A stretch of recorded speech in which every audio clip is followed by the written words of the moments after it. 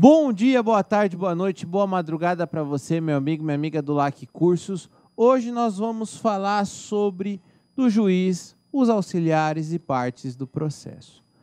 Gente, é importante deixar bem claro que este assunto, acho que até partes do processo eu vou deixar para um outro encontro, mas a gente vai falar muito dos juízes, dos auxiliares dos juízes, que é matéria que cai às vezes nas provas, mas é importante a gente ter uma noção para poder não passar em branco no dia da prova, tá certo?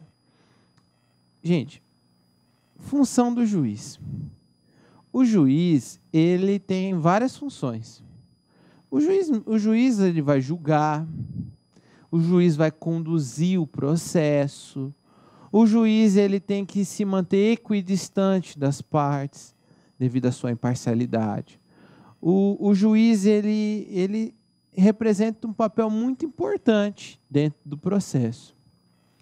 E ele pode requisitar, enfim, ele tem vários poderes. E o Código Penal, Processual Penal Militar, ele trouxe algumas regras para esse juiz atuar. Ele está trazendo, às vezes ele trouxe algumas coisas que já existem, mas que devem ser reforçadas para se manter a imparcialidade, para se manter a justiça e para se manter um julgamento justo de acordo com um caso concreto. E aqui é interessante porque diz assim: o juiz proverá a regularidade do processo e a execução da lei e manterá a ordem do curso dos respectivos atos, podendo para tal fim requisitar a força militar. Então, é complicado julgar processos militares. Eu falo porque eu já julguei. É muito complicado, porque é uma situação de estresse muito grande do próprio militar.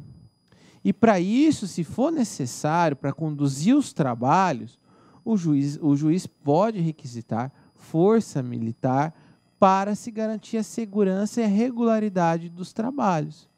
Uma situação de estresse que eu já passei foi quando eu estava sentenciando, lendo meu voto, e um policial que tinha um histórico muito terrível, ele quis me ameaçar durante o momento que eu estava proferindo meu voto, proferindo meu julgamento. E aí eu parei a leitura e questionei ele se ele estava me ameaçando. Está sendo tudo gravado.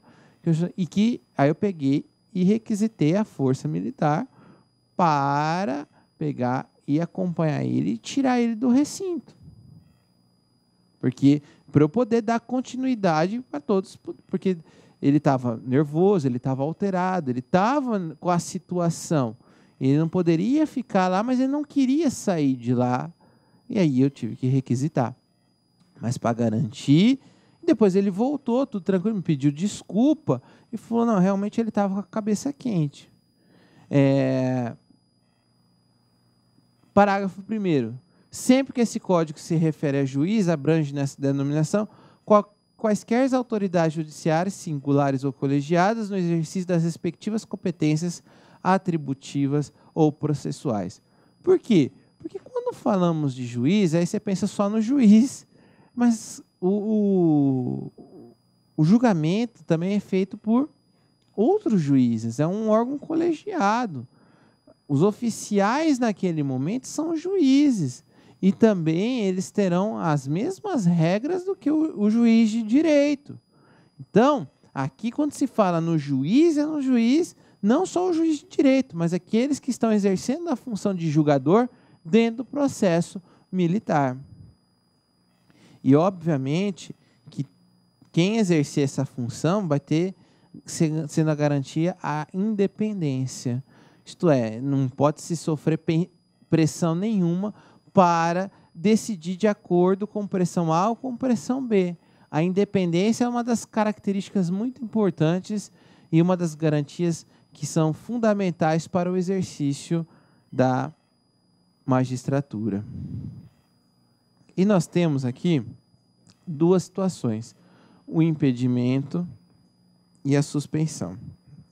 Gente, quando a gente fala de impedimento, é uma situação grave.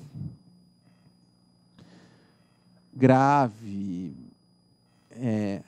nulo, uma situação de nulidade total. Suspeição é um comprometimento. Comprometimento. Podem ser já as situações anuláveis. Não que é nulo de pleno direito, mas pode ser anulável. Quando o juiz ele está impedido de atuar, o nome já diz, ele não pode estar lá. E ele está. Suspeição significa, olha, ele poderia estar lá, mas dependendo da situação, dependendo do caso concreto, pode ser que a imparcialidade dele não seria bom ele estar lá. Não é recomendável que ele esteja lá. Tanto no impedimento ou suspeição, o impedimento a lei fala, não pode. A suspeição, ela pode ser alegada e o juiz pode questionar, falar, não me sinto suspeito para isso. Mas recomenda-se que, ali, ao elencar as causas de impedimento e de suspeição, o juiz se abstenha de julgar. O juiz se abstenha de julgar para garantir essa imparcialidade. E nós vamos conhecer, então, as causas. Aí você vai falar assim, professor, e se vamos imaginar que determinado juiz ou aquele colegiado que vai julgar um militar, tem alguém que é considerado mão de ferro. E aí a pessoa pensa, eu vou provocar a suspeição dele. Vou trazer ao processo algo para se declarar suspeito. É possível isso? Artigo 41. A suspeição não pode ser declarada e nem reconhecida quando a parte injuriar o juiz de propósito ou der motivo para criá-la. Então, isso lembra o Lula, com o Sérgio Moro. Várias vezes, na minha interpretação, nós estamos falando do ponto de vista didático, tentaram-se o quê? Tirar o Sérgio Moro de uma situação de conforto e para o enfrentamento, para se criar a suspeição, para dizer, olha, ele não serve para julgar, ele tem motivações. Tá? Era claramente que eram criadas. Aqui não, isso aqui é uma lei, isso aqui é uma regra que vale para qualquer situação, não só do processo penal militar, mas do processo civil ou do processo penal comum. Você não pode alegar, você não pode se valer da própria torpeza. Você não pode criar um motivo, você não pode abusar de um direito. Tá certo? E o artigo 37, ele usa uma coisa bem questionável do ponto de vista técnico, mas a gente tem que se ater com relação ao que está na lei. Ele diz assim, olha, se o juiz é impedido, os atos praticados por esse juiz impedido, eles são tidos como inexistentes. Inexistentes. Na verdade, o correto, tecnicamente falando, que seriam nulos esses atos. Mas aqui, na prova, você põe o que está na lei, que são considerados inexistentes. Então, um ato praticado por um juiz impedido e não suspeito, isso é muito importante. Aqui é com relação às causas de impedimento, porque as de suspensão, não. As de impedimento, os atos serão considerados inexistentes. Tá, professor, quais são as causas de impedimento? O juiz não poderá exercer jurisdição no processo em que, como advogado ou defensor, órgão do Ministério Público, autoridade policial, auxiliar de justiça ou perito, tiver funcionado o seu cônjuge ou parente consanguíneo ou afim até terceiro grau, inclusive. Então, aqui está falando assim, olha, o juiz não pode julgar processos em que advogado, defensor, Ministério Público, enfim, alguém que esteja participando deste processo, seja sua esposa, sua companheira, apesar de não estar companheira, abrange companheira também, ou parente consanguíneo ou afim até 3º grau. Volto a falar. Vamos imaginar aquele caso anterior.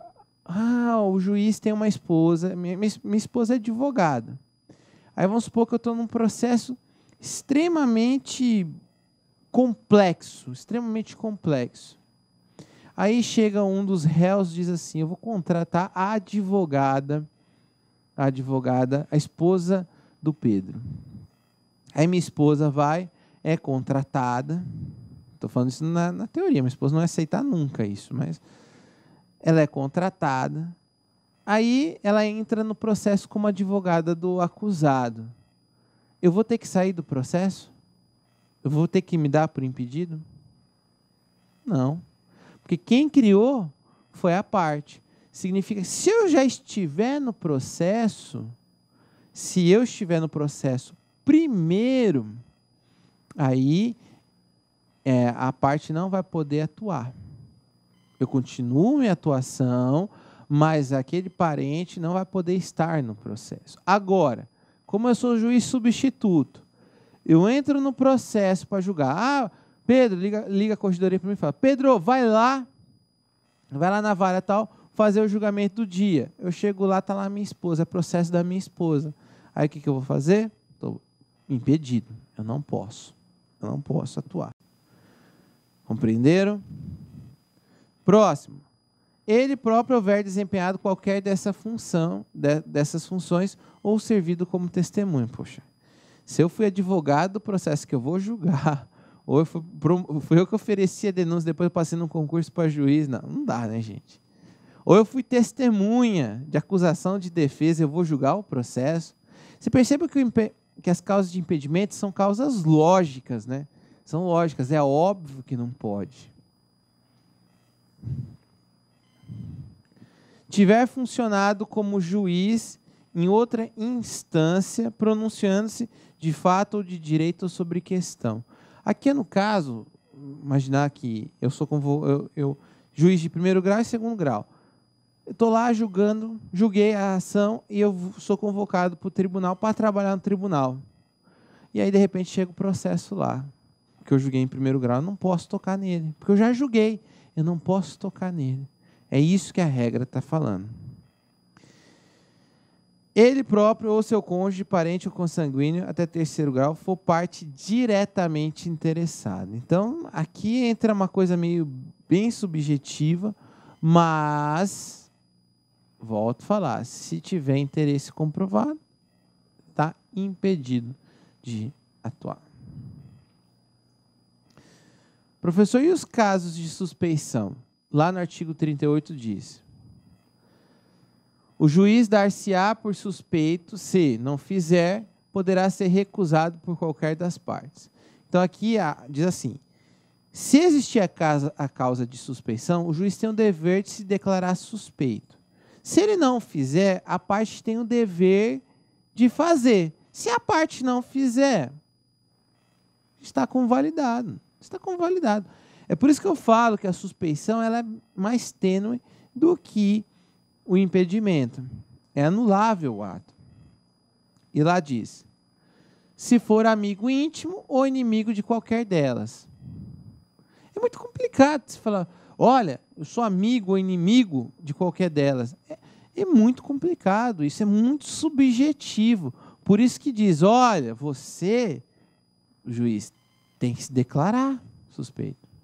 E o muito importante, tá? Hoje o entendimento do CNJ é que o juiz, ao se declarar suspeito... Olá, meus amigos, minhas amigas, sou o professor Luiz Antônio Carvalho e eu estou aqui para fazer um convite muito especial, um convite muito importante para você que está estudando aí as aulas do nosso querido professor Pedro Sillas. O professor Pedro Sillas é o nosso professor aqui da Lá Concursos há muitos anos, desde 2012.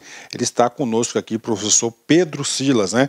Claro, o professor Pedro Sillas tem uma isolada, ele gravou uma isolada muito importante, uma isolada focada aí para o pessoal de carreiras militares, para CFO, para soldado e assim por diante. E ele tem a isolada, como você bem sabe aí, a isolada de direito processual penal, né? Então, direito processual penal, professor Pedro Sillas aqui, super atualizado, né?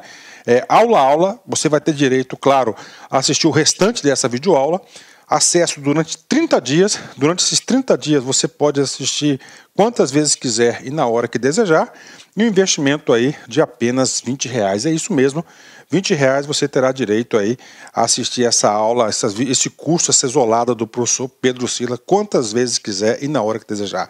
Bacana, meus amigos? Então, espero vocês aqui na Lá Concursos. Forte abraço, tchau, tchau.